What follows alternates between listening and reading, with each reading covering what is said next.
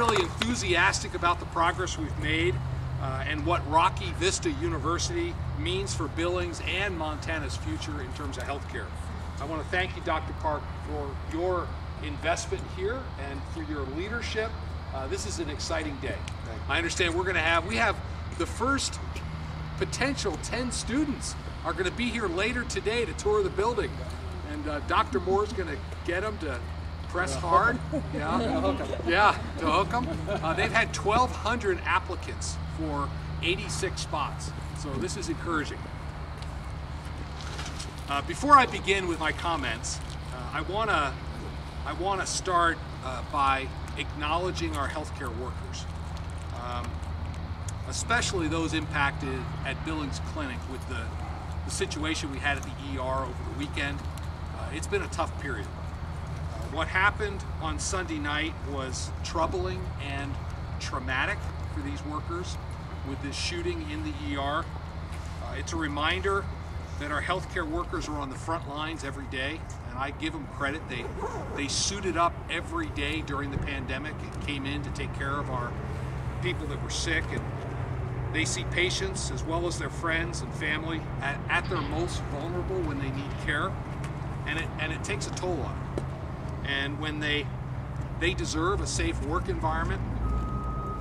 But besides what happened on Sunday, there have been other incidents in the workplace that exacerbate the stress that they feel from just doing their day job. No nurse or doctor or provider should fear for their well-being simply because they came to work to take care of patients.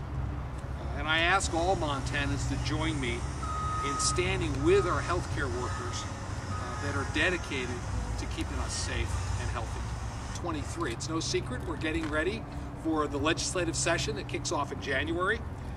And these objectives have been arrived at through discussions with many healthcare providers and the community.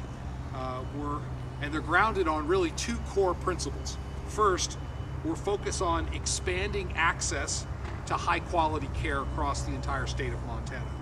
And second, we're focused on lowering cost for Montanans. I hear this over and over again as we travel the state and visit with folks. We've made progress on both fronts, which I'll recap in a moment, but there's a lot more we can do by working together. And that's why we're here at Rocky Vista.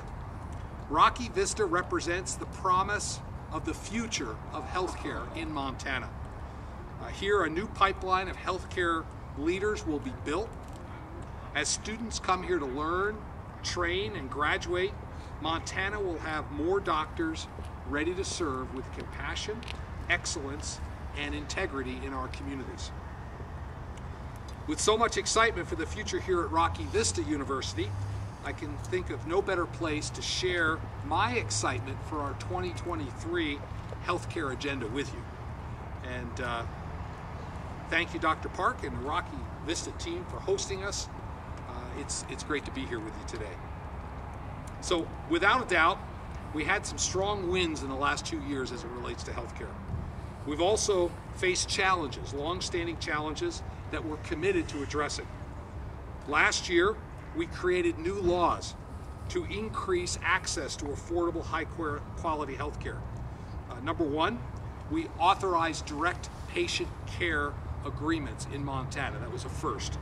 Under direct patient care, a patient generally pays a low-cost membership fee directly to a provider for care, taking the insurance company out of the picture entirely. Without having to deal with insurance companies, providers' administrative burden is lower and their costs are lower.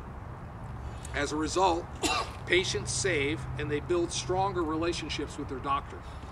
And since we authorized this new form of care delivery, direct patient care, the number of providers in the state has doubled in the last year. This is opening up new access. And consumers are benefiting from greater competition and greater choice in the marketplace. But it's not just about dollars and cents, insurers, or routine care. For many years, and we all know this, we faced a substance abuse crisis in our state. It's really grown to epidemic levels. So last year, we made historic investment in addiction treatment services in our communities. With unanimous bipartisan support, we expanded telehealth in Montana, making permanent some of the restrictions that were lessened during the pandemic. This provides access to high quality care throughout the state, particularly in our rural and frontier communities.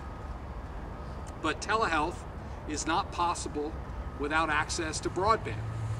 This is why we made it really a historic investment in broadband expansion, hundreds of millions of dollars to put more fiber in the ground to make sure that we can get care into our rural communities. In 2023, we'll get these cables in the ground. We'll get the money out. We're pretty excited about some announcements we'll be making here just in the next couple of weeks about those grants. We've also we've advanced the football down the field, as I like to say, but we have more 3 to 5 yard plays to run to increase access and to lower healthcare costs for all Montanans. So pillar one of our expanding access to care is first, we must expand our healthcare workforce capacity. We need more workers. With an increasingly aging population here in Montana, as well as our growing population, demand for healthcare providers continue to rise in Montana, and our supply just hasn't been able to keep up. This has been a growing issue that we faced for many years, and we're coming to the table with more solutions in 2023. We want to make it easier for qualified doctors, nurses, and other healthcare providers to practice medicine in Montana by reducing unnecessary barriers that they face. Imagine if you're a doctor who's registered to practice medicine in another state and you're in good standing there. You move to Montana, as many people are. You shouldn't have to jump through burdensome hurdles to practice medicine here and start treating patients in your community. We must reform our licensure regime to reduce these barriers so that qualified individuals can practice here across the entire scope of their training. Additionally, we should enter into compacts with other states so that advanced practice registered nurses, or APRNs, can obtain a license to practice throughout participating states. Montana needs to recruit and retain more doctors. Okay. You can have that. Thank you. Montana needs to recruit and retain more doctors, nurses, and healthcare professionals. And Rocky Vista is a key part of this solution. Dr. Park, would you like to say a few words about what you're going to be doing here and your plans? Well, thank you, Governor. What inspiring words and kind words. Appreciate your presence here, celebrating our building here as we accept students and get ready to start. What we're doing here is going to impact healthcare, not just in Billings or Montana, not just the region. We're looking at global impact here. In the House of Medicine, we strive for something that's called the quadruple aim. It is a 4-part goal that consists of improving patient experiences, and that's especially through easy access to healthcare. 2 is having better medical outcomes so that population health is improved. 3 is reducing healthcare costs. And 4 is ensuring the well-being of everyone on the healthcare team. You heard it in the governor's comments already, and in speaking with him, it is so reassuring and exciting to know that he gets it, and these are his goals for Montana. The mission of our new medical school is to educate and train highly competent physicians to serve the diverse healthcare needs of tomorrow through innovative education, relevant research, and compassionate service. I would guess it's no secret to anyone that everyone in our organization is deeply committed to undergraduate medical education at the medical school level. But I profess to you today that we are also committed to graduate medical education. And this means partnering with others to expand clinical training opportunities for residents. To more expediently and significantly increase the physician workforce, we need to grow and expand residency training positions and programs, and that's just as important as starting a new medical school in the state. Achieving that quadruple aim by, in part, increasing the healthcare workforce must be a combined effort. I believe this can be accomplished if we all work collaboratively with one another without prejudice or discrimination, regardless of religious or cultural beliefs, regardless of what professional letters comes after a healthcare worker's name, regardless if you're government, public, or private, or nonprofit, or not a nonprofit. This needs to be done together. Pillar number 2 in our plan is really lowering costs for patients. In addition to expanding access to care and expanding our healthcare workforce, we're also focusing on lowering the costs. In the last 21 months, we've lowered costs by increasing choice, encouraging innovation, reducing unnecessary regulations, promoting competition, and increasing transparency, but there's more we can do. Working with the legislature, we want to increase medical billing transparency. What if, before a procedure, you knew what you'd have to pay? What if your provider or your insurer provided you with a cost estimate? We must ensure Montanans will have access to important pricing information prior to receiving services. With greater transparency on costs in advance, Montanans can make better healthcare decisions that work for them and their family.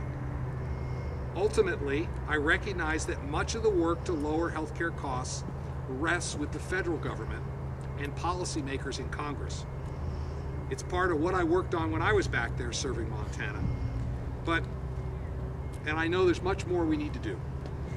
I urge Congress and the Biden administration to take market-based approaches to lower healthcare costs for the American people, just as we've done here in Montana.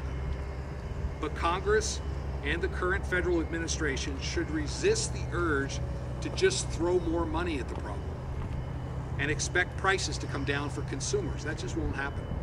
Instead, they should seriously undertake market-based reforms that promote competition, increase transparency, boost consumer confidence, and encourage innovation. As we look ahead to the coming year, we must be nimble. We must be able to adapt to changes and innovations in healthcare. Increasing access to high-quality, affordable care requires that nimble posture.